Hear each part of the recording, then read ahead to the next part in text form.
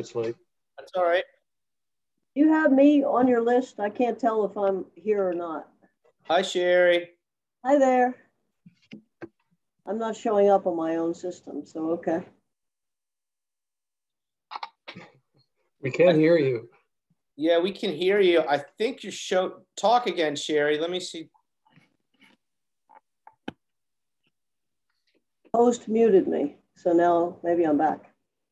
Yeah, and you're a blank screen. It shows up as my name.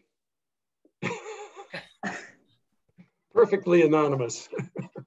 I don't know, Mr. Chairman. You must be manipulating things here. Not me.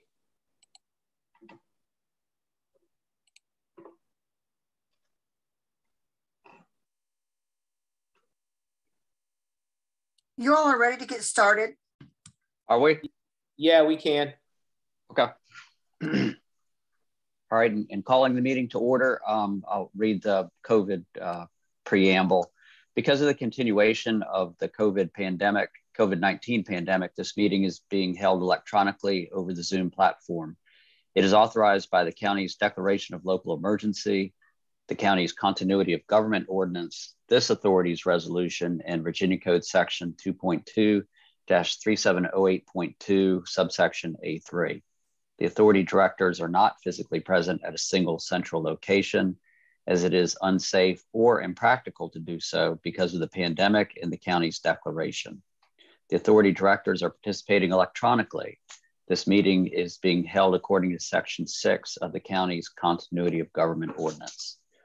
The public has real-time audio-visual access to this meeting over Zoom and real-time audio access over telephone. Both is provided in the lawfully posted meeting notice. The public is also invited to speak during the public comment period. Comments are limited to 3 minutes. Anyone interested in commenting should use the raise hand feature. If you are listening by telephone, please use the *9 feature to notify the facilitator. All speakers must identify themselves and the magisterial district where they live or have a business. This meeting is being recorded and will be made available on the county's website.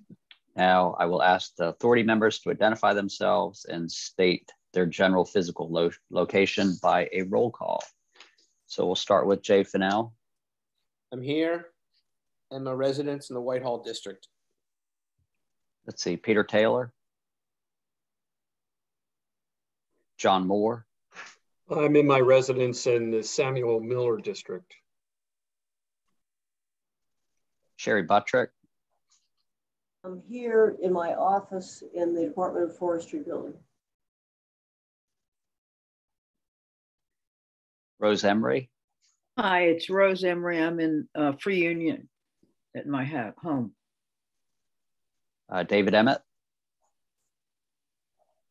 He'd said he wasn't going to make it. Is that right? Yes. Right. David Mitchell. Jenny Moore. I'm at my home in the Whitehall district. And let's see, Hamilton Moses, Chip Moses. North Garden and Samuel Miller.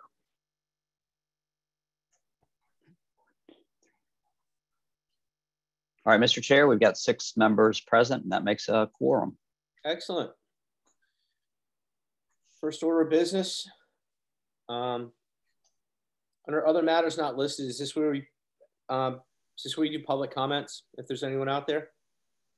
Yes, that's right. Okay. Is anybody out there? I don't have anyone with their hand up at this time. Okay, great. Can move on to the minutes.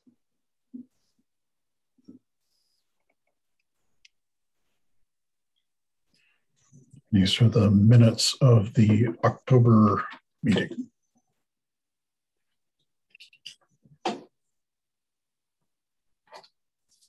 Any questions from authority members? No. All right, is there a motion to approve? So moved. Second, Chip Moses. Who was the first? John Moore. Thank you. All right, discussion. Roll call vote.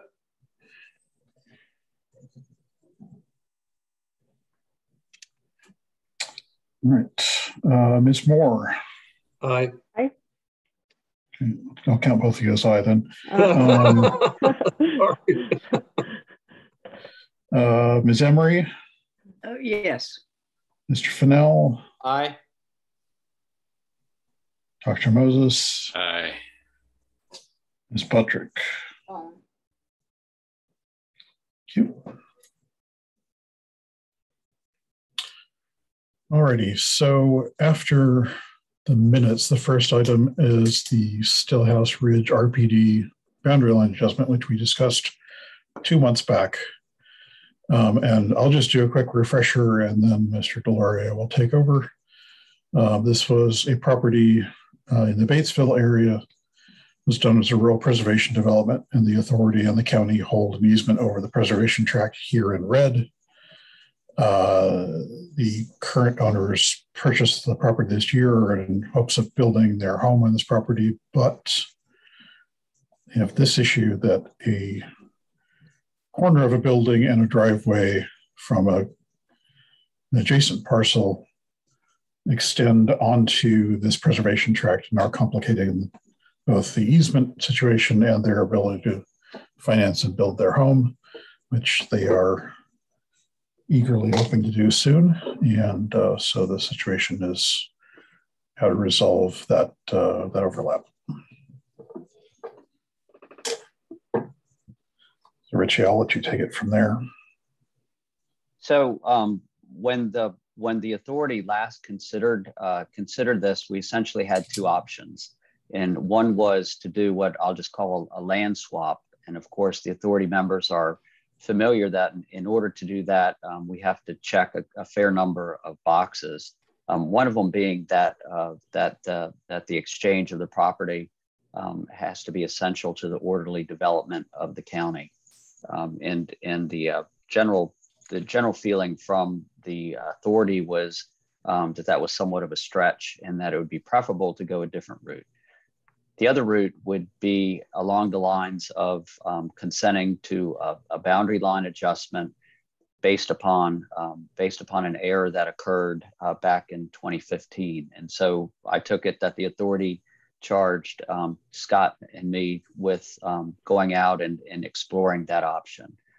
I will say that in doing that, I found I am comfortable that the authority can go down the route of authorizing a deed of correction or something similar.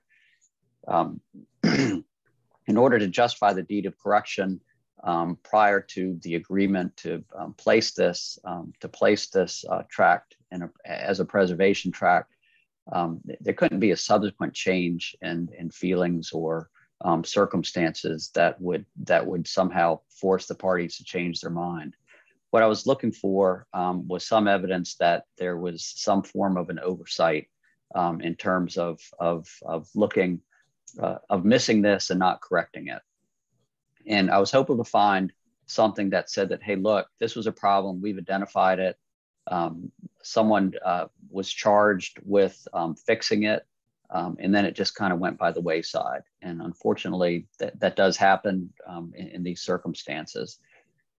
What I did find, and I don't know if Scott has that, is, well, first thing I will tell you is it's my conclusion that in looking this over from every party's point of view, it should have been addressed before the parcel was put into the preservation tract. What you see on the screen right now is an email from Mr. Hayden, who was the prior owner of the tract. And what he indicated at this time to Jim Cox, who is involved, who is representing Mr. Daniel at this point, and Mrs. Daniel, is that he did contact the neighbor prior to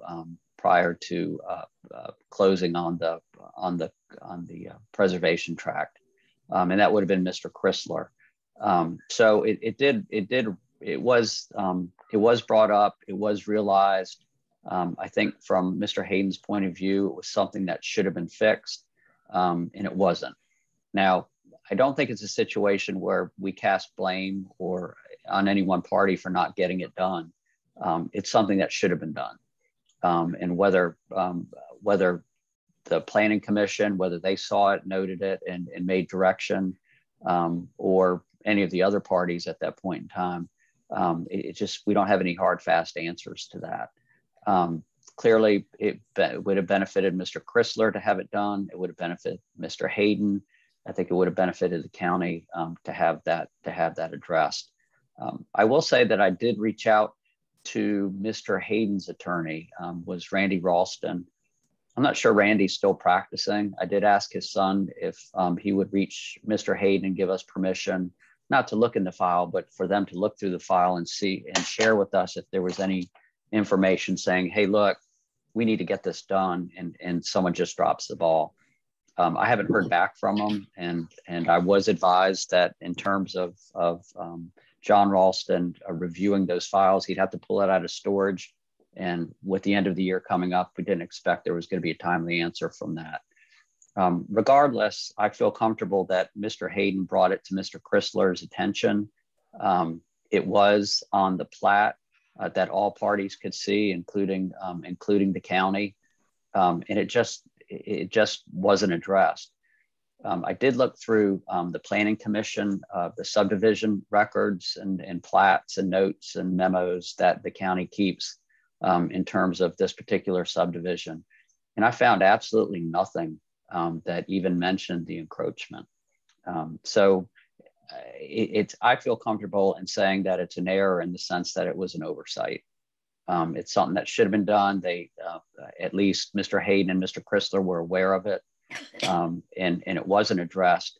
So I feel as if that the authority can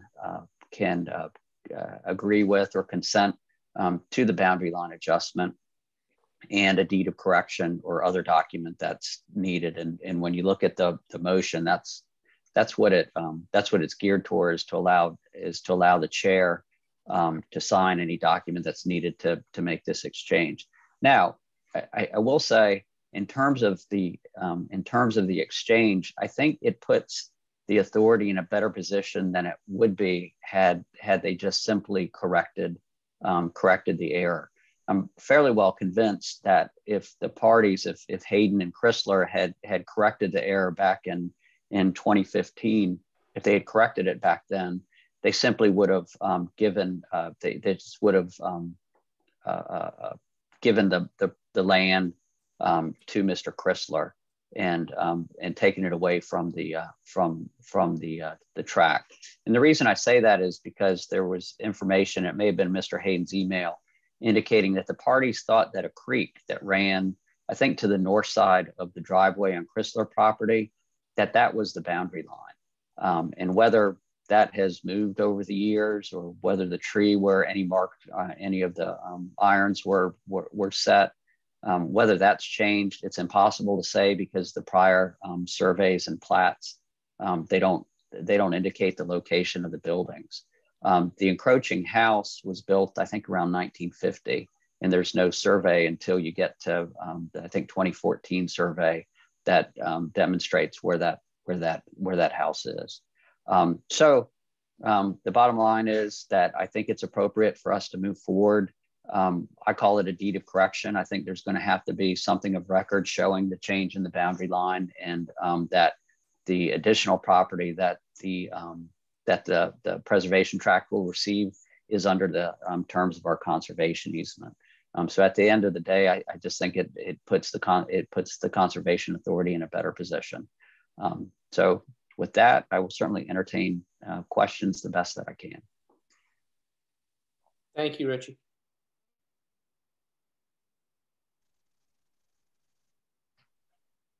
Any questions?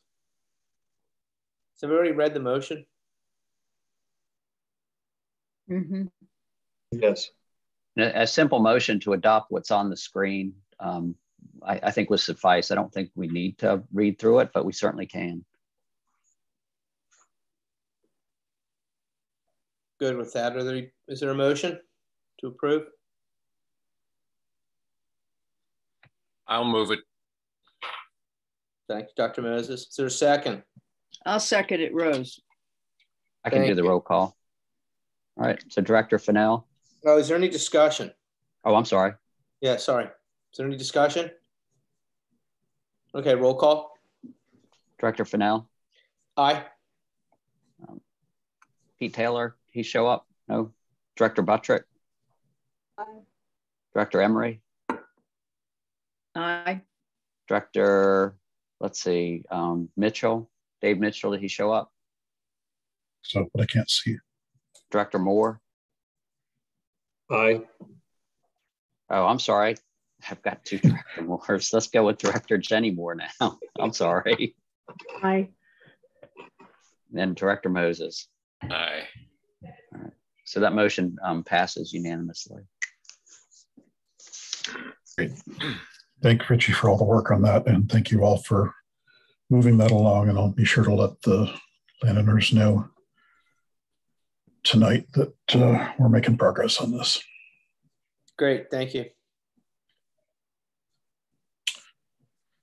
All right, on to the Alexander proposal. Okay, so again, I'll just do a quick refresher. This is Logan Farm, still saying that wrong, in the northeastern part of the county, 153 acres, and approximately 7 potential dwellings limited on this historic farm.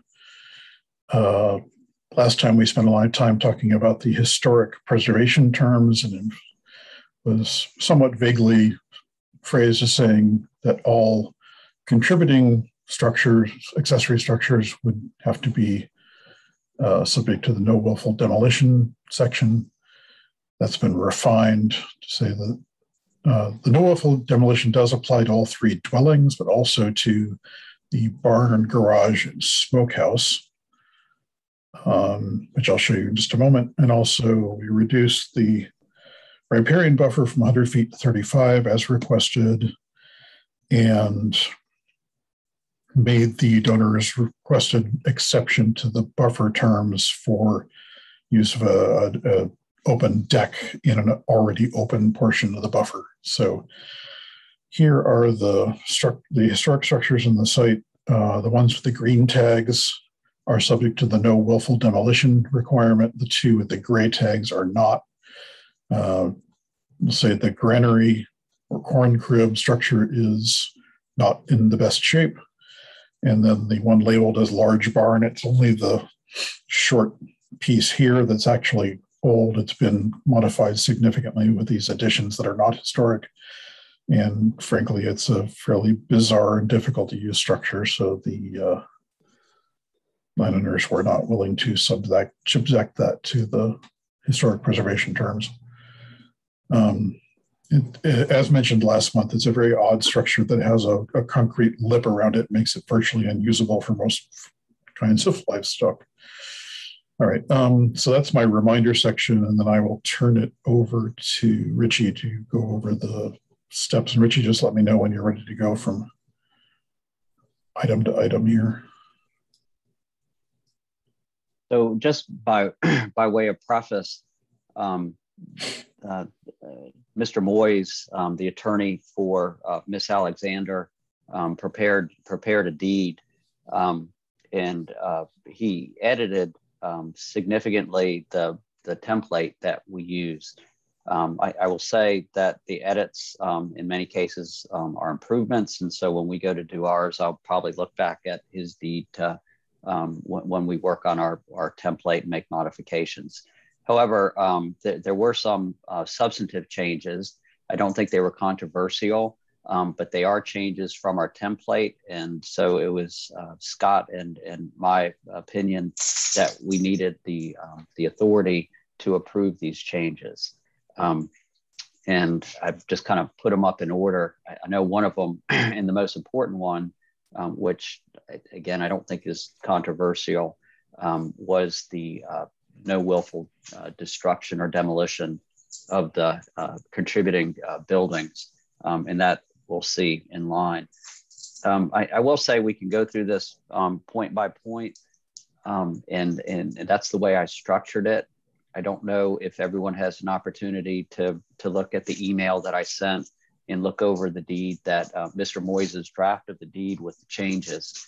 And if that's the case and everyone's comfortable with it, I didn't know if they were willing to move to accept those changes, or if we want to go through it point by point.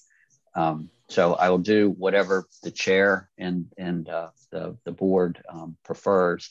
I don't think it's a huge task to go through the points point by point. Rich, I did not get that email. Then we'll go through. You did not? Oh, no, I did. Well, okay, well then let's go through point by point. I hate to do that, but I didn't get it. No, it's not too laborious. Yeah, I'm sorry. I just didn't see such an email. Maybe it came, but I missed it. But I didn't get it. There was I'm sorry, my dog's eating Christmas lights. That's gonna hurt. Okay. No, I will say that when I sent, and maybe I made the mistake a second time, I did send a group email before a last meeting, and I think maybe the group email address was incorrect. I don't know. Scott can correct me on that. However, we'll just go through it. Let's do it that way. Okay. Yeah.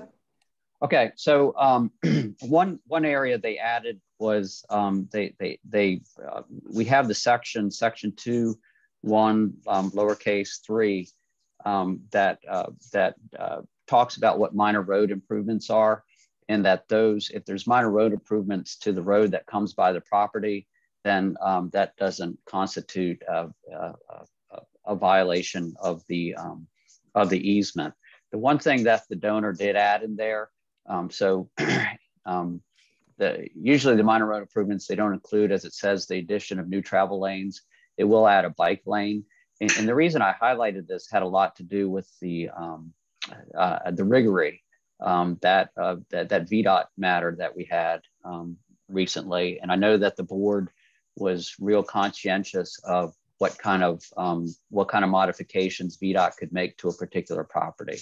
But in this instance, what the donor added to that exception was that any area in excess of 25 feet from the edge of the existing property would not be a minor road improvement. The concern I had with that, and again, I don't know if you share it, but the concern I had with that is the notion that, well, anything less than 25 feet would be considered a minor road improvement. And I thought that was a particular concern in light of the riggery, the discussion that this board had and the consideration it had for protecting the riggery property. So I wanted to raise that. I think it's a substantive change in the template that we have. So it was my view that we would need the board to approve this change. What's the instigation for this request? I mean, I'm just curious. I don't have an answer to that. I don't have an answer to that. And I don't know if Mr. Moyes or Miss Alexander is here to answer because that. What they're referring to is work VDOT would initiate that would, create some sort of an improvement or change in the road within 25 feet of the existing right. That would mean they'd have to expand the right of way. Am I reading that correctly, or does anybody else have a feeling for this? I just don't understand it. It's like a double negative here. It's basically giving VDOT 25 feet, but not more by right.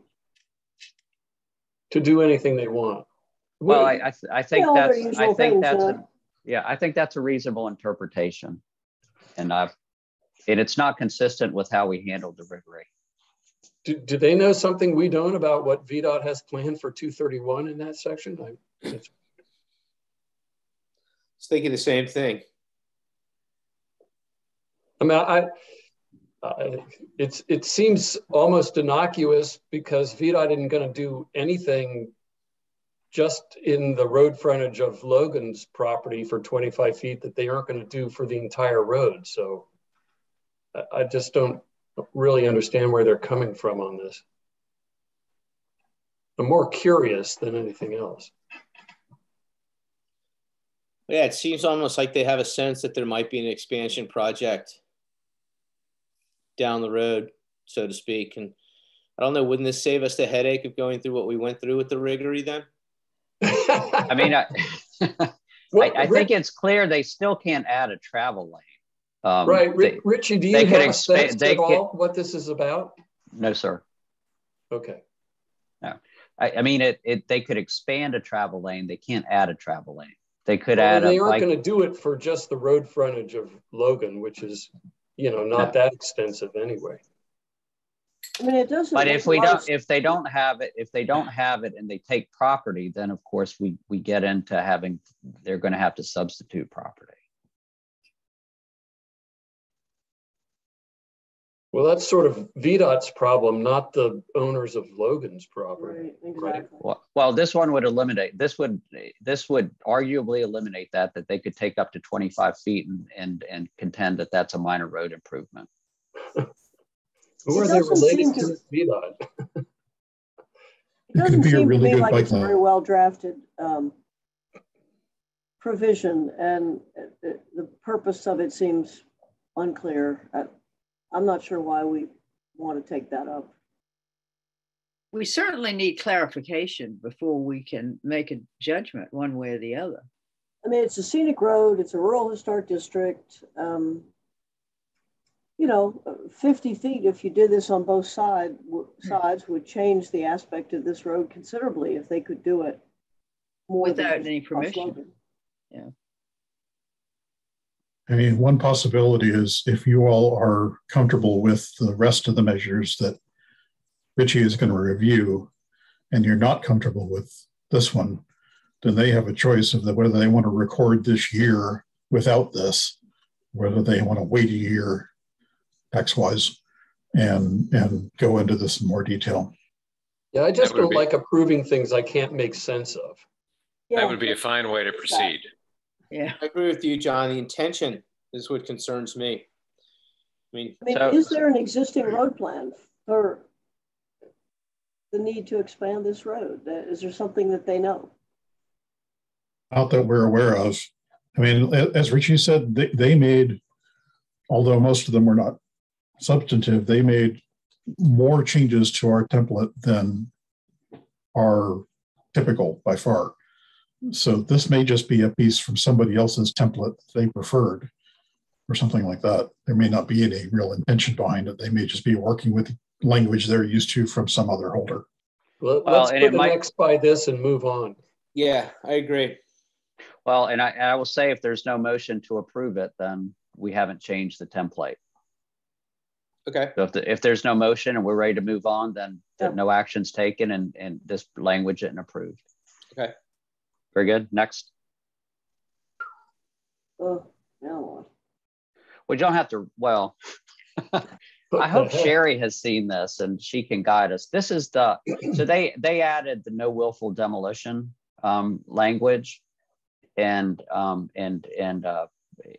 so I was satisfied with it. I thought they went well beyond what the board may have required. I was hoping Sherry had seen it in advance because I know she knows of several alternatives. But I thought this captured probably to a greater extent what this board had requested, and so I was comfortable with it. Yeah, I'm sorry, I have not seen this. I'm sorry, Sherry. I don't.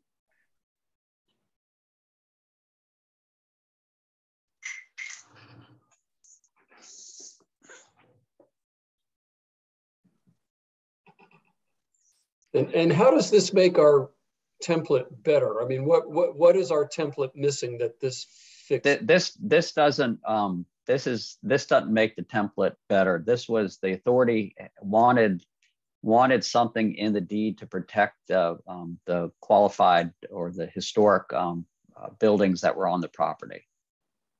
So this is directed specifically to this property. And Mr. Moy suggested this language. And we don't really have template language for historic preservation, and something we need to work on. So This is an additional restriction that our typical template doesn't really cover. rather than a change to some other language we already had. I mean, I will say there's a lot of obligation for the holder here. I mean, I know that VOF would not take this up because they can't do it. They wouldn't be able to do it. I worry a bit when the authority takes on things that have a lot of obligation to them. I mean, how versed is the authority staff on the Secretary of the Interior standards for the treatment of historic properties and the guideline of treatment of historic properties rehabilitation? Not very, I'll bet. Is it necessary for any language of this type to be in what we accept? All we said at the prior discussion was we didn't want willful destruction of the existing historic buildings. We're not specifying how they would be reconstructed in the event they were destroyed inadvertently. If I recall the discussion correctly, the authority wanted to see in more detail what was being required in terms of protection. However, I will say that other recent deeds have not gone into anything like this level of detail. For example, the Guthrie Hall easement, which is, knock wood, nearly finished, just has just basically says no willful demolition, and then makes provisions for what can happen if the structure in question is lost to casualty. That's about all it says. So what we could do is since we've already approved language in the Guthrie Hall donation, is there could be a motion to approve the addition of similar language to the Guthrie Hall donation in place of this. Yeah, I don't know what the Guthrie Hall donation has, but Richie, I think I sent you some months ago the simple and maybe not entirely adequate, but certainly simple language that VOF uses for no demolition. And that at least is safe. So can we move to adopt that VOF language and trust me to pull it and to place it into this donation deed? If that's the case, then I'll be happy to do that. Just need a motion to do that. I'm comfortable with that. Like this language here just puts a lot of burden on the donor. Sure does. Well, a lot of burden on Scott and his right folks. And I'm wondering about this garage. I mean, to what degree do we really have to talk about whether the garage can be materially altered and put back in keeping with historic character? I mean, it didn't look too historic to begin with as it went by. Right. I mean, it'd be more instructive to sort of talk about the structures that were listed as being contributing to the Southwest Mountains Rural Historic District, and key in on those in particular. I don't know. Yeah, and all those have to be is 50 years old. So, okay, we might have a 1950s garage here. Right. But anyway, to get back to the first question, I would be comfortable with using the simple VOF language, which, Richie, I'm happy to supply again once I can get out of this and get into where I need to get get it. Would you like to make that a motion? Sure. Consider it a motion. Do we have a I'll second? second that. Thank you, Mr. Moore. Do we need to discuss this or move this to a vote?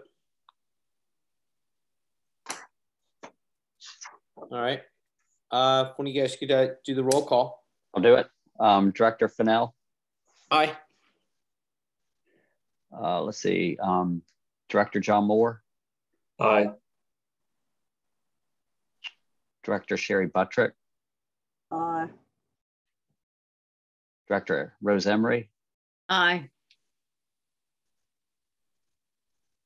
Director Jenny Moore. Aye. And let's see, Director Moses. Aye. All right. Next Okay. point in this.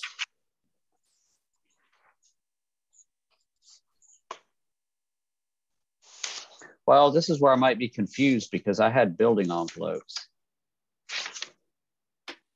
Citing a building's, citing the envelope sketch is pending. The donor can advise at the meeting if deemed appropriate. So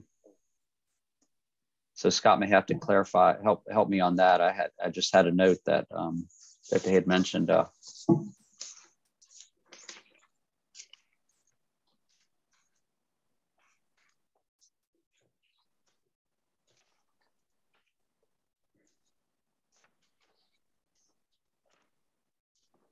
Scott, you're on mute.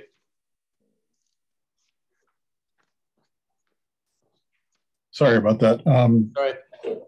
So just saying that I think the reason that there is not a building envelope is that the dwellings would have to, if they're replaced, have to be replaced at the same location.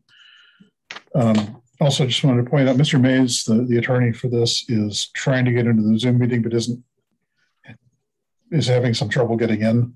So I'm trying to catch up with him on email while we're doing this. But Is he calling anyway. in, Scott? I have somebody that's calling in. Yeah, remind him he can call. Carolyn, are you able to talk to the person on that call? Let me ask. I just need to unmute them. Okay, With the person phoning in, could you please unmute and tell us your name?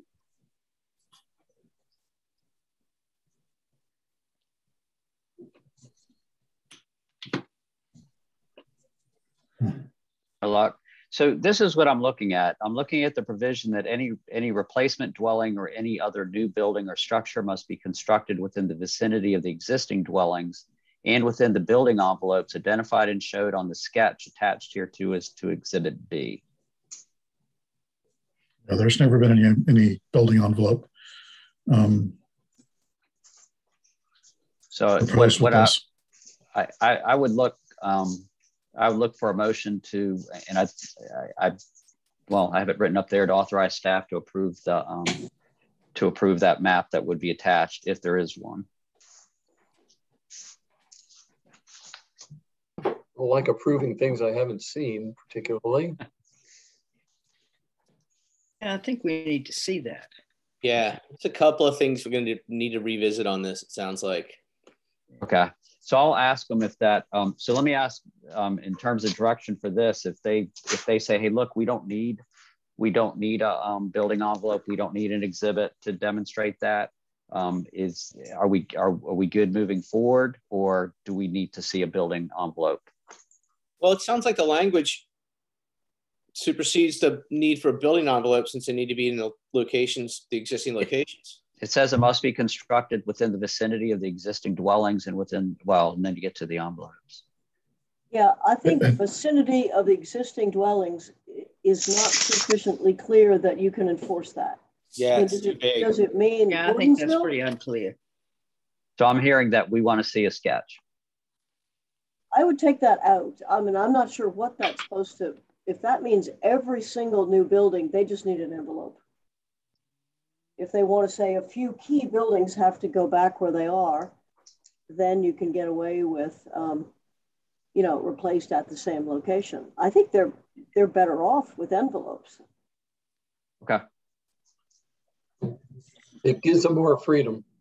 So saying no, no motion means no action, and we'll just it's not approved, and so I'll talk with the donor to get it to work on that. Right. Yeah, just give them our comments. Yeah. But the thing that worries me is squishy language as much as lack of envelope.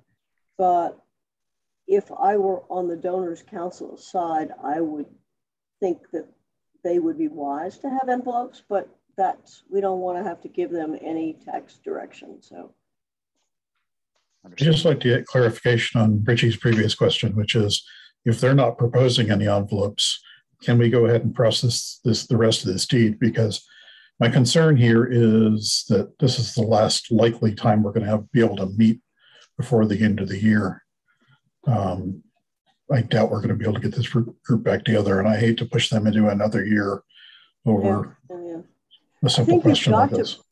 If you don't have envelopes, there has to be a way of protecting. I mean, this is on 231, right? Yes. Yes. So you have to protect the view from 231, and it probably goes back to the mountain protection area, perhaps? I don't know if it goes, how far back it goes, Sherry. No, it doesn't. Okay.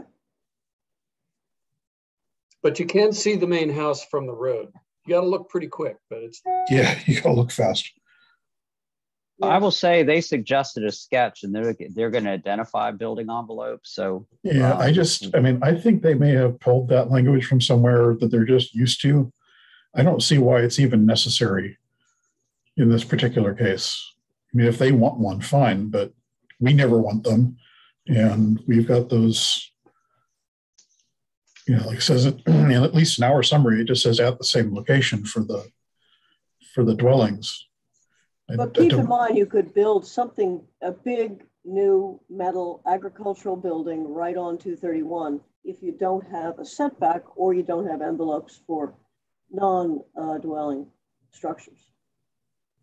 Or a total building square footage or something. There's so is that a setback right there that I'm looking at? Yeah, there's a 500-foot structure setback already in the proposal. Oh, okay. That wouldn't protect the view shed from 231. No. Okay.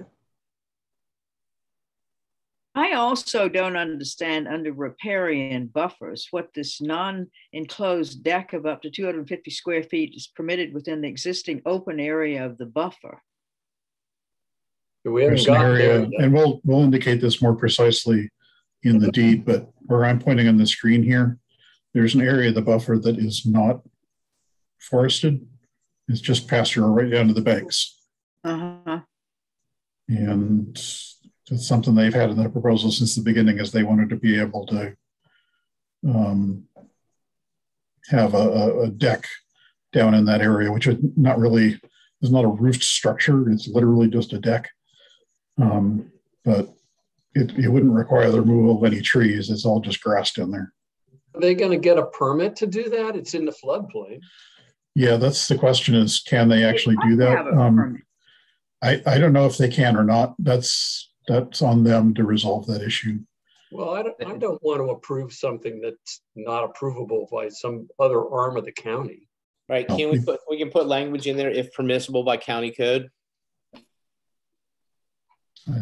Related issue, you've also reduced the stream buffer. Right. Yeah, clearly you have. But why did you go down from 100 feet? To 35. I think because the authority didn't believe 100 feet was appropriate. Well, I think one member didn't, but I don't know that the authority took that position. I believe that was the direction coming out of the last meeting where we talked about this. Yeah, to be fair, I would agree that that was the direction that we seem to be inclining towards. There didn't seem to be any particular reason for the 100 feet, as I remember. Correct. But, you know, I think coming down the road, there may, I don't know when this is going to happen, but I suspect that over time that there's going to be a redefinition of the FEMA 100-year floodplains in Albemarle County. So we don't know what that's going to be. Right. Well, and that doesn't really enter into the terms of the easement. That was just there as an illustration of, in fact, that was part of why, and I apologize for putting up the old map here, but part of the reason I had originally proposed the 100-foot buffer was that it matched relatively well with the extent of the most recent update to the FEMA 100-year floodplain. Now, like I said, a good part of the authority felt that 100 feet was too much and wanted it back down to 35. So that's what we did in the latest terms. But yeah, the reason the floodplain was on the map was not because the terms reflect the floodplain, but simply because just wanted to illustrate where it was.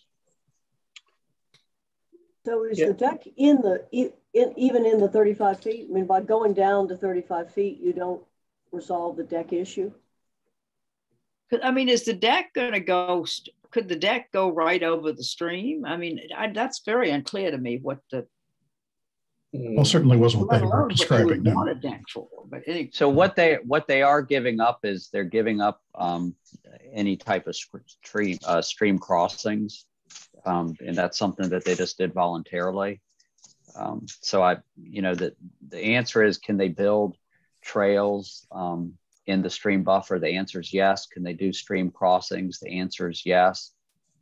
Could they get permission to build a bridge? That's possible also. So they have given that up under the easement. So do they own the property on the other side of the stream? Where do they bridge? No, they don't. Well, okay. I mean, I'm not sure it sounds like a smart thing to do, to give up the ability to cross the stream. Right. It's not permitted. As they've drafted the easement, it's not permitted. Yeah, I wonder what they're thinking. That doesn't make sense to me. Well, the deck doesn't. Well, they don't need it. They don't own that land, so. But no loss to them. They might be able to make a friend with their neighbor and ride a horse over there. And so our template, need a bridge for that. Our template permits the construction and maintenance of stream crossings, including improvements over the buffer strips to access the crossings for pedestrians, livestock, and vehicles, which crossings minimize the obstruction of water flow. So they've stricken that from the deed. That wouldn't be permitted under the easement. I mean, the vehicle crossings maybe so, but I just don't think it's a smart thing to do, to, in a permanent easement, make it so that you cannot cross the stream with, on your feet, on a horse, maybe in a four-wheeler. It just doesn't make sense to me. Right. It almost seems like we need to pass that comment along to them. It just seems like they're not thinking it through all the way. I mean, they're thinking it through from their own personal point of view. And exactly, that personal point of view may change if there's another person there some other time. Right. Or that could be assembled onto that property later on. So I'm hearing there's a motion to include what is section 2C about the construction and maintenance of stream crossings. Yeah, I think you want that. If you think vehicles is too much and too much of an erosion producing thing, airplay, that's fine, take that out. But I would leave the rest of it in. I think it's just ill-considered to take it out. Oh, okay, I'm confused about what kind of a stream crossing. Are we talking about culverting the stream and all of that? Or what? Well, if you don't own the other side, what can you do? I mean, they only own to the middle of the stream. Yeah, but I take the point that, at some point in the future, they might own the property next door, or they might, I get the need for maybe a crossing. I'm only curious about what sort of a structure we're talking about to put in the stream. And again, whoever the governing agency is that has control over approving the actual construction of a stream crossing, is they're going to have control over what that looks like, I suppose. I just don't want to get crosswise with all of that business. Right. I will say that in floodplains that they can get permits for bridges and that sort of thing. So if the easement permits a stream crossing for vehicles, I suspect it could be designed in a bridge format as long as it minimizes obstruction of water flow. Could I come at this question from a slightly different direction? Sure. This is another example where we're trying to second guess the intentions of a potential donor.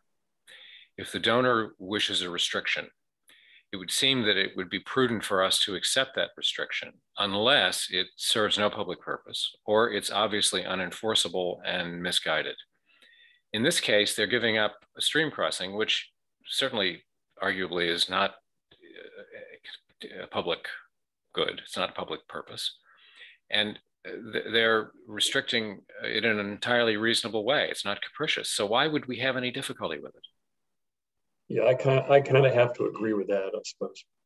My feeling is it will bring the authority to grief, because if you take away this person's personal inclination or point of view, it is a reasonable thing for the next person to want it.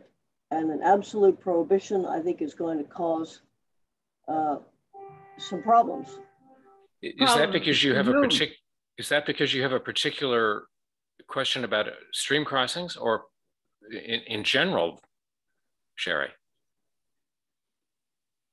I think in general that you should do as little as you need to do in a conservation easement to protect the land and protect the countryside and protect the specific conservation values that are here. I am just not convinced that saying that a trail that goes down into and across a creek is a conservation problem. I just can't agree with that. Right. I mean, I feel like we're caught in a situation where it seems like we're trying to protect them against themselves a little bit. And I'm not sure that that's their job. Right. Well, if you're going to protect the long-term durability of the easements, you don't want to put in items that are, in the worst case, idiosyncratic and difficult to defend. I mean, yes, some forms of really aggressive grading for a stream crossing might be considered erosion producing, but I think prohibiting any and all trails that would cross a creek does not make sense and is not well advised. Yeah, I don't know that. Well, I think the intent here, and I'm guessing, I suppose, is that we're talking about improved crossings, not just where a trail happens, you know, a ford, for lack of a better description. Versus a culvert and riprap, etc. Right. Yeah, and I don't even know this stream, so I can't really speak to whether a culvert would do it, whether you can just simply hop across it. If we have a great deal of time, I think we could create exactly the right degree of stream crossing here.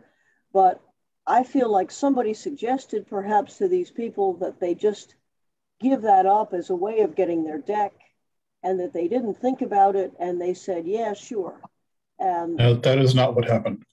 okay, this is just one of, you know, a couple of dozen unexpected alterations to the template that we're, you know, trying to get through, and Richie has put in front of you all the ones that have some substance to them. But no, we're not bargaining with people over stream crossings versus decks. Thank you for the clarification. okay, well, that's fine. If they want to come back with a more limited form of stream crossing, fine. I don't think prohibiting the crossing from one property to another in perpetuity serves a public good, and I wouldn't support it. Fair enough. This seems to go on your list of comments and notes for the donors. I'm making a note that they should come back with a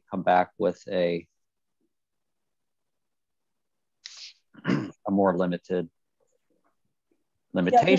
on stream crossings, because this is going to put these people into next year, thanks to the representation, perhaps, and I think that's just too bad. But never mind. But they're the ones who've created the problem, not we haven't created it. No, but I think perhaps their councils created it. Well, they have. Yeah. Right. The timing, the burden of timing, I think we can just remove from our own conversation. Correct. Is there is the board wanting to take any action on the 250 square foot deck? or I don't understand the deck. I mean, Right, I don't either.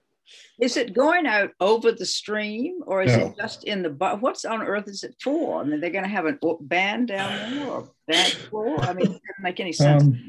I haven't seen anything like this myself, but according to the donors,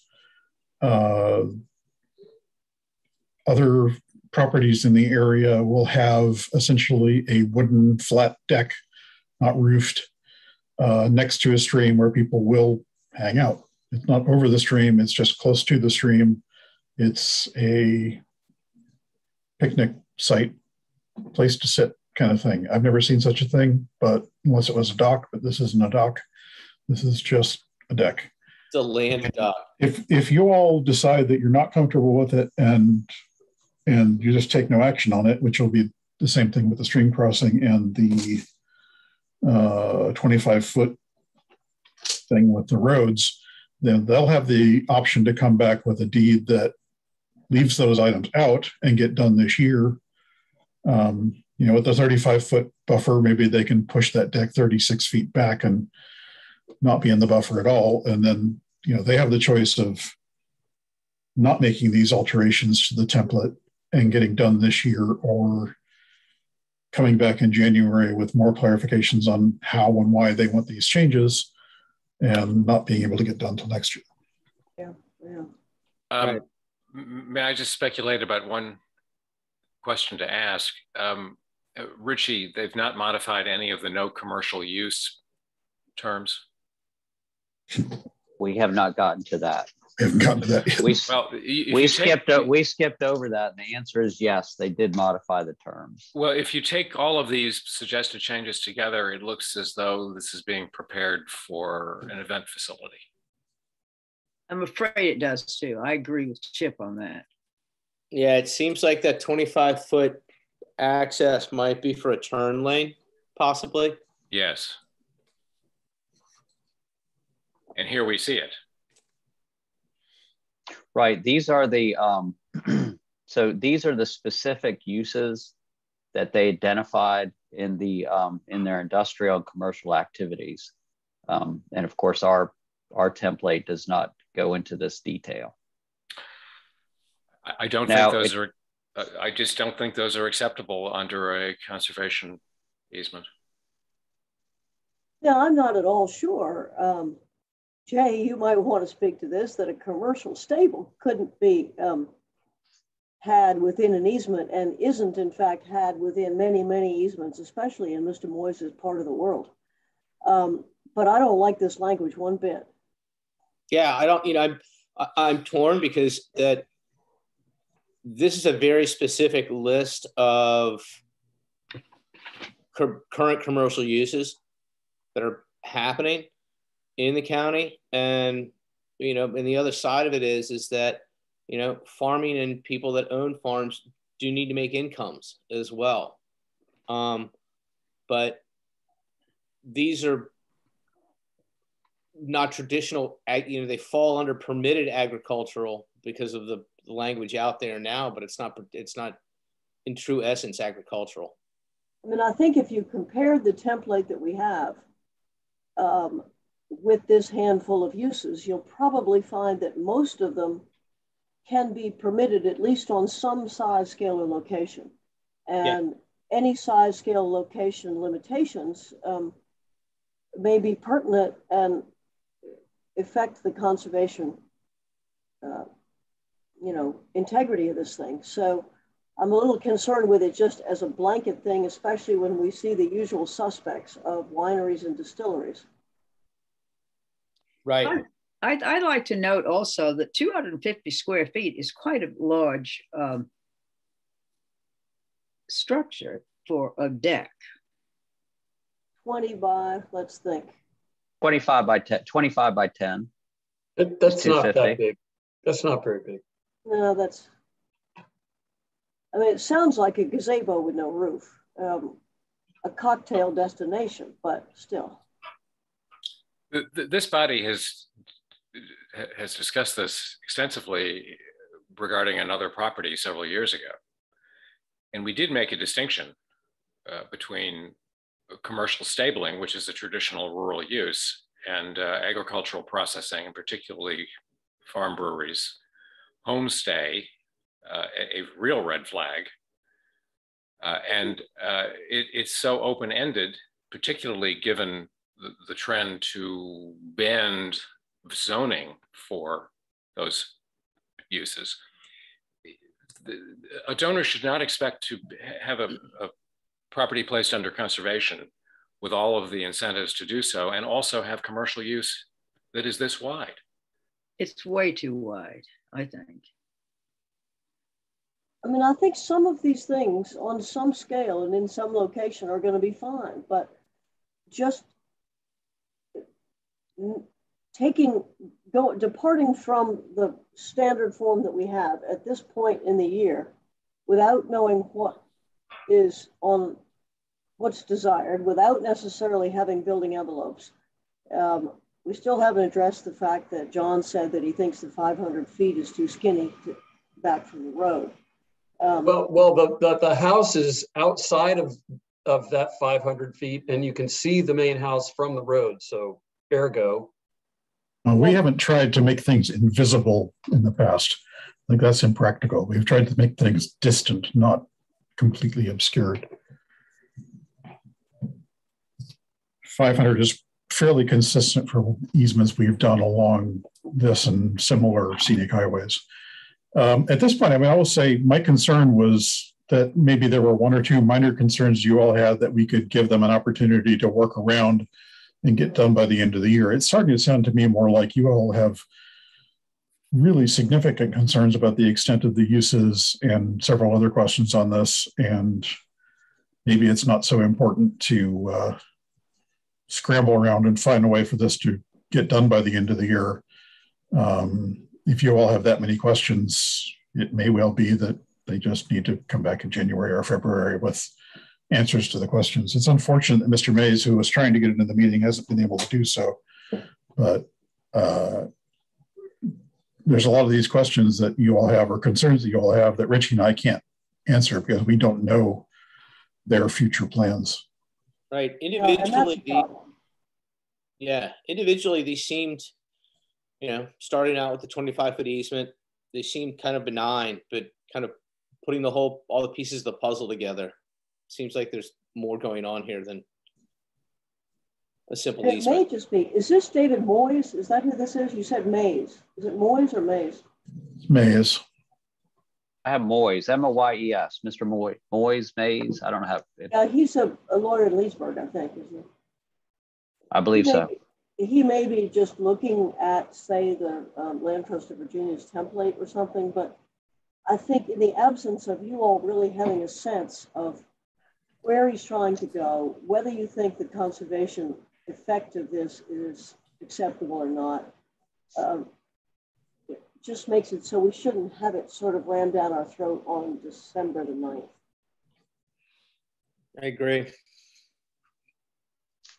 It sounds like the message back to them then is, while the property is still of interest, the sheer number of alterations, not just number and character of alterations to the template, leads the authority to not be inclined to accept in its current form.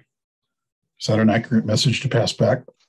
It is. That they're, again, I suppose if they want to use the current template and they want to address the visibility issue from the scenic road, there might be an avenue for doing something this year if there's an absolute push to do that. But I don't think all these changes are going to work, and we haven't even heard them yet. I mean, we would need you all to make some sort of acceptance action. I'm not quite sure immediately how we would phrase that, but that the proposal, authorizing the chair to sign the deed consistent with the proposal if the changes to the commercial terms, the riparian buffer, and whatever else are not included. But it's very hard to lay out what isn't being accepted because there's so much. Right. I'm not in favor of that. I think that I don't want to like being pushed into this. I'm sorry they missed the tax year, but we need to consider this easement more thoroughly, I think. The terms. Well, if my memory serves, the landowner did appear 2 months ago, and the sense that we had from her was quite reassuring. The language we're seeing now is a significant departure from what seemed to be her intentions. That needs to be explained, and we need to follow our own template without these modifications, which are open-ended, in some cases difficult to enforce, and maybe inconsistent with a conservation purpose. So that's what I would tell the attorney. I agree. If they were to come back and say that we will simply follow this body's template and add in the VOF language in terms of historic preservation, I guess I'm asking, is there an inclination that this board would accept that? I would be fine with that as long as the view from 231 is adequately protected. Whether, I don't know if John has a quick solution to that. I mean, I don't have any template language on that. I mean, beyond the 500-foot setback. Is that what you're? I'm talking about changing the number 5 to 650 or whatever John thinks, or whatever is at the front facade of the house. Well, the easiest way to accomplish that is to simply go back to having a building envelope specified. Well, which we're not going to have this year anyway. But we're not going to have this year. Okay. It's just not going to happen. We are, unless we can convene for a special meeting to approve accepting our template. I don't see that happening. I'm just thinking about the meetings that are still stacked up, and then we get crushed down to to the holiday season. Well, we have convened this group at year end. I think we did it at the last week of the year several years ago, and I was still the chair. But it's possible to do it. But as Sherry said, if we protect 231 with no widening, we have building envelopes to protect the view shed, and we follow our template, then that's an approvable easement, at least from this chair, from this viewpoint. Yeah, I mean, I would go with that. Either envelopes or move the 500 feet back to round it down right along the front of the house there. I mean, my guess is from a quick and dirty look at your map, it was 600 or 650. And I would be good with that, being sensitive to the end of the year thing, but I wouldn't be good with a pig in a poke type thing, which I think we're being offered here. So we would need a motion from, or an action from the authority stating that you all accept the proposal, provided that it follows the template and increases the setback to 650 feet. That removes all of those commercial changes, all the historic changes, except for the VOF language and the riparian buffer deck issue and all of that. I don't know if you all want to make that action or not, but that's your choice. I would not want to make an emotion, but say that if those terms are acceptable, we would approve it first thing after the new year, or try to convene a special meeting. Yeah, I wouldn't even want to offer the special meeting. I can't guarantee at all that we could pull that off right now. That's forms are hard to get. I would make that motion just for the sense of throwing it on the table, and because I don't disagree with it. All right. Put that into words. Well, what I'm hearing is we go back to our template. Back to your template, yes, push the setback back to at least 600 feet, or have building envelopes. That, we can't do building envelopes unless we can convene to meet and approve them. Unless you will authorize staff to approve them. You know, I feel like you could do envelopes, but anyway, protect the view from 231. Can we approve envelopes if they're past 650? If they're okay. So staff approval. So a 650-foot setback envelope subject to staff approval as long as they don't interfere with the 650. Yeah, and I'm saying 650 because somebody who's got a measure tool can see if that is where the top of that driveway perhaps comes to, or thereabouts. I certainly don't want the 650 to be in the middle of the living room. And I'll get there. Plus the VOF, I'll call it preservation language. Yeah, who started first? Anti-demolition. Right. And no widening of the road. I think that's part of that's going back to the template. Yeah, that's not in our template. Right. We're essentially going back to to I guess to the beginning and saying we're going to work off our template. So what does that do to the deck? The deck wouldn't be included. Right. Yeah. No deck. You didn't take action to approve the deck. So we're saying that stick with our template. Stick with our template. There's a 650-foot setback, assuming it doesn't cut through living rooms and buildings and things. Envelopes, as long as they're past the 650-foot setback. We would add a VOF, a prohibition of demolition, willful demolition language. And I think that's where we're at. That's it. Yeah. Skip, does that satisfy your concern about intensive commercial uses, which I share that concern? So yes, I think it does. Well, we just kicked all that commercial stuff out. We're back we'd stick with our template. They would just have to they would have to comply with zoning and other terms of the easement.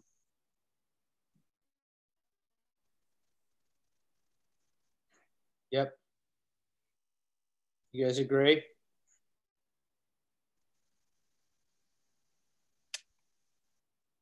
And part of that, in terms of those envelopes, as long as they're past the 650 feet, they would be approved. Sure. All right. All right. That's a motion that I think I've made and is on the table. Is there a second?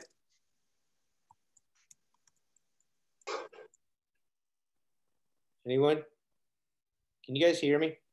Yes. Can hear you. There's not want to second it. Is there no second? Okay.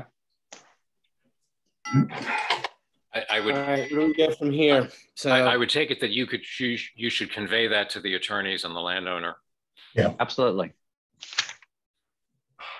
And they'll have an opportunity to amend the proposal and come back. Sure. Yeah. Sure. All righty. Are you all ready to go on to the next item? Yes. Sorry for the blur of slides going by here. All right, the remaining three items, I believe, are brief and fairly straightforward, knock on wood. The first two are slight revisions to proposals that you all have already approved. The first is Guthrie Hall. Again, this is the 800 and some acre property that you all had approved some time back down in the Easement area. And the change here is that originally the southern of the two parcels, parcel 128-1, had, rather than a building envelope, it had a setback and a maximum distance for structures. Which is this, 500 feet and 1,500 feet from Route 6. That area came out to roughly 67.4 acres. The donors now have changed their proposal to this building envelope instead, which is an area that has been recently cut for an old pine stand and is 15.29 acres. To my mind, this is an improvement, but this is a change in the approved building envelope, which is what we need you all to act on. It should be just a motion to approve the change in building envelope. I will say that Scott, I'm not seeing it. Should it be on the screen? Oh, are you on this? Not on the screen. Hang on a second. Let me try again. Sorry about that. In the meantime, I note Mr. Mitchell has arrived. Mr. Mitchell, can you state your general location?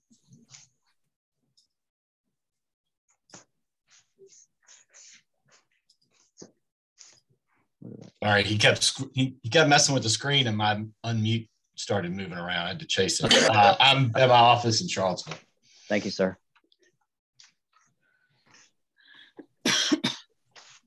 Okay, sorry about the sharing problem. Can you all see this now? Yep. Yes. Okay, so the red outline on the map on the left is the Guthrie Hall property. Again, this is roughly 800 acres.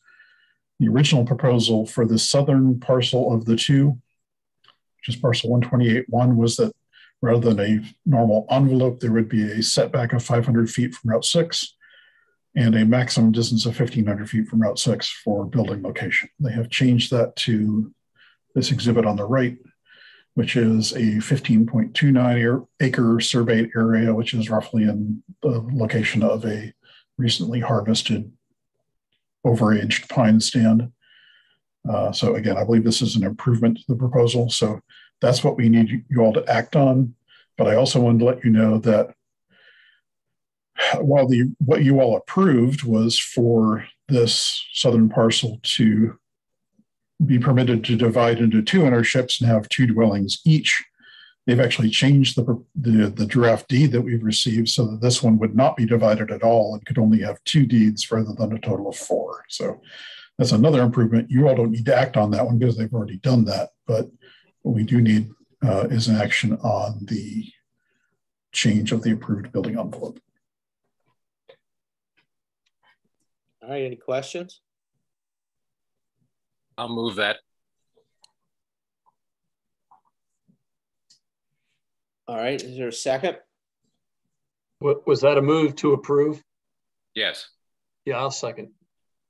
All right, see further discussion? Okay, roll call. Director Fennell. Aye. Director John Moore. Aye. Director Buttrick. She's muted. Director Emery. Aye. Let's see. Director Mitchell.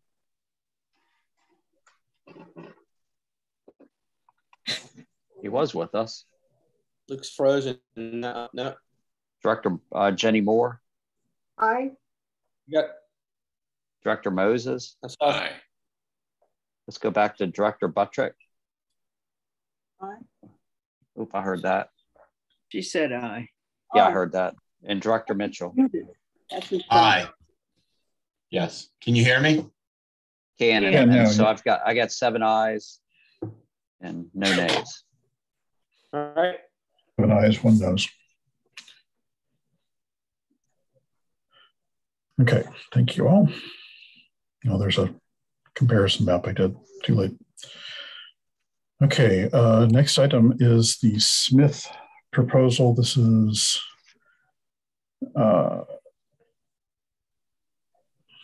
move the map here so I can see what I'm doing. Just down off of Old Lynchburg Road. And this is the parcel that is unbuilt and is largely in the mountain overlay area. So construction above the 700-foot base elevation is prohibited. The question today is, the donor has decided that rather than the single dwelling up to 4,500 square feet, he would also like to have a secondary dwelling up to 800 square feet that could, for example, be located in, it could be its own structure or it could be upstairs of a garage or something like that. This is still limiting 6 potential dwellings. It's still not impacting that mountain protection area. So I would recommend that you all accept this change. It seems minor. Happy to answer any questions. Also be freestanding. I didn't read that. I was reading the May to sort of be more hortatory and sort of insist upon the location. So I would suggest you just use a clearer phrasing there so that it does not appear that that is a requirement. Yeah, we'll definitely do that. I put that in there for everybody's information because I think that's what they currently intend to do. But I didn't want to write in such a way that they were required to do that. It just seems inflexible. Got it.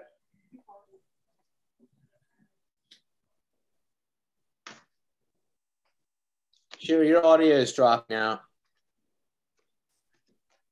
Yeah, I'm here just like before, except that I'm going to leave because you're going to do Strasser and I'm conflicted out, and you now have. I think you're conflicted on Smith too, I believe. Is that? I don't know. I don't know Smith. Maybe. I mean, you tell me. Yes, I'm sorry. I'd forgotten this one is. I think so. So I mean, so just you just won't vote on this. If that's okay. Okay. Just go away, Sherry. What I'm going to say is, I am going to go away if you don't mind. You've got David to fulfill the quorum, so Merry Christmas, y'all. Bye. Oh shoot! Okay. Merry Christmas.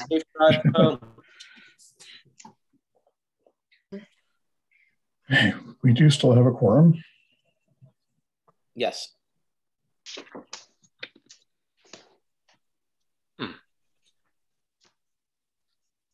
Would you like a motion? Please. I move that the change be accepted. And I'll second that. Excellent. Is there any further discussion? Roll call. All right, Director Fennell. Aye. Director John Moore. Aye. Director, nope, Sherry Buttrick has disqualified herself. Director Emery. Aye. Director Mitchell. Aye. Director Jenny Moore. Aye. And Director Moses. Aye. All right, so that motion passes 6-0. Thank you all. All right, one last scheduled item. This is not a change to a previous one. This is a new proposal that I wanted to bring to you all. Honestly, this is more of a, are you interested, than it is a firm recommendation. I couldn't really decide what I thought you all would prefer in this case, so I thought it just best to put it in front of you. The Strasser property is just a little over 10 acres. It does have 5 development rights, and it is adjacent, and I'll zoom in the map here in a second, to an easement that the authority took a couple of years ago. It is a very small property, and it does not have a lot of notable features of its own, but it is located within the South Fork Ravenna watershed, and it does share boundaries with the existing easements. Both this property across Jones Mountain Road, which is in a authority-held easement, and the one across Millington Road, which is not directly adjacent but close, and is, I believe, a VOF easement. So basically what this would do is reduce development pressure in the reservoir watershed. In the proposed terms, it has one dwelling that could be replaced up to 2,000 square feet. Everything else is standard, and we did not recommend any riparian buffers because there are no mapped streams on this property. So sorry for the jumping around there, mouse wheel. I'll be happy to answer your questions. Is this for information or for action? It's for action if you all are inclined to accept it. Have you made a recommendation? I believe it meets the authorities' criteria, so I would recommend that you all accept it. However, I realize it's small and not doesn't have dramatic features like a wetland or a historic home or something. So I wasn't clear on where you all would want to go with this. If David Emmett were here, he would say this is far below the 40-acre standard. Right. But we have a few others like that as well. We have, and if this were not adjacent to an existing easement, it almost certainly would not be accepted. Although, yeah, I think that's the only thing it has going for it, really. Right. I'm a little conflicted. I am too. I'm not inclined to do it.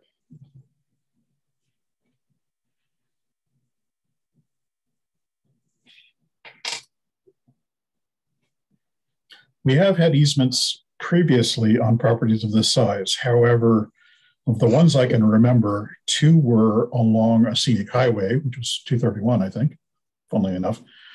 And one was actually fairly close to this one down near Lake Albemarle, but had restrictions to protect an existing wooded area and wetland. Whereas this one, again, is an important location given it's in the reservoir watershed and adjacent to another easement, but doesn't have specific features of its own to be protected. Yeah, it just doesn't have a ton of conservation value aside from getting rid of the 4 dwellings. If Mr. Hammett were here, he would also say our easements need to do something other than eliminate development. Right.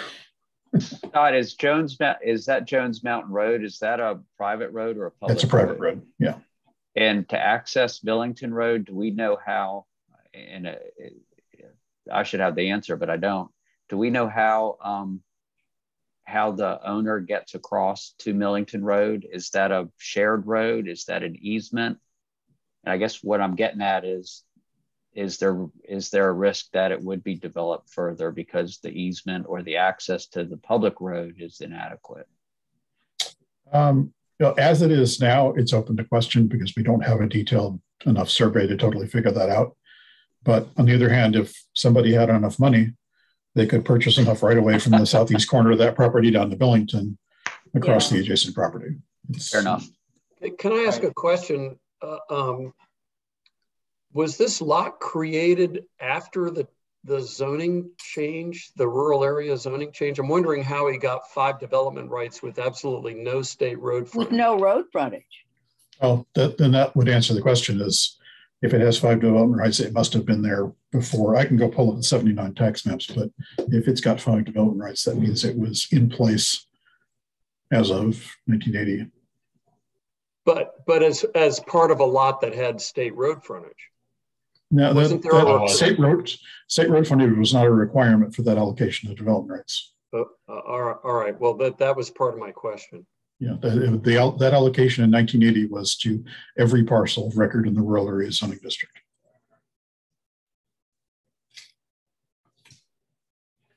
And there are a lot of parcels of record that don't have state road access. And I'm glad I don't own one of them. Yeah. I don't know why. I don't know why I thought it was tied to state road frontage, but I did. It's not. Yeah, it's not. That's a single lane gravel road, right? Going from Millington up to the parcel. And yeah, the deal is you have to, if you want to subdivide it, you've got to meet the county's design requirements, and a gravel road for 5 lots is probably not going to cut it. You're talking about a 50-foot minimum right of way, and wherever that right of way hits, you got to have a certain amount of visual sight distance so you don't pull out in front of a blind curve. Now this happens to sit on a spot that you do have that distance. Sight distance won't be an issue. It'll be, can you fit the road improvements within the existing easement? And there's another house further back down that road also. Right. Will anyone speak in favor of this easement? That's a good question, Jeff. I will not, surprisingly. I think we have our answer. Yeah, right. We do. So there can be a motion to not approve or to disapprove, or there could be no action. Say that it doesn't meet our criteria and there should be no action. I wrote down no action in my notes. Unless you all object, we'll just go on from there. Okay. All right. Those are all of our scheduled items. All right. We have left is new business and old business. No new business or old business? Well, Mr. Chairman, we've made it through another year. We have. Hallelujah. Hallelujah. Another year of not being in the same room. Maybe that's the key to the effectiveness of this body. I have one thing to say. I am leaving at the end of this year. My term's up, and I have a maximum of 2 boards that I'm willing to sit on, and I've been asked to be a trustee at Miller School where my son goes. So right. Excellent. I've only got so much time in my life. Well, we thank you for your time and your service. I don't know if you all might be able to help. I reached out to the deputy clerk about reappointments. I noticed on my notes that there were 4 or 5 members whose term expires on Monday. I don't know if you all have received reappointments, and I've asked if that has been done, or if it's scheduled for the first meeting in July, which I understand there will be appointments by the new sitting Board of Supervisors. So I don't know the answer. What's that? I hope you mean January. Right. I meant, what did I say? July. One of the other J months. Yeah. January. I meant January. Rich. So I'll get an answer to that and reach out. Hopefully I have your address, because I'm not confident I have everybody's address at this point. All right. Second thing is, the January meeting is the annual meeting according to my notebook. And so we'll set a schedule, and we'll also have to elect officers for the year. So keep that in mind. Got it. David, much of your term coincided with mine as chairman, and I do appreciate the effort that we all put into the revision of the deeds templates. And I think we should all remark on how we've grown as a body. I agree. I mean, I think the templates and adhering to them, because we certainly hashed it out a lot to get to them.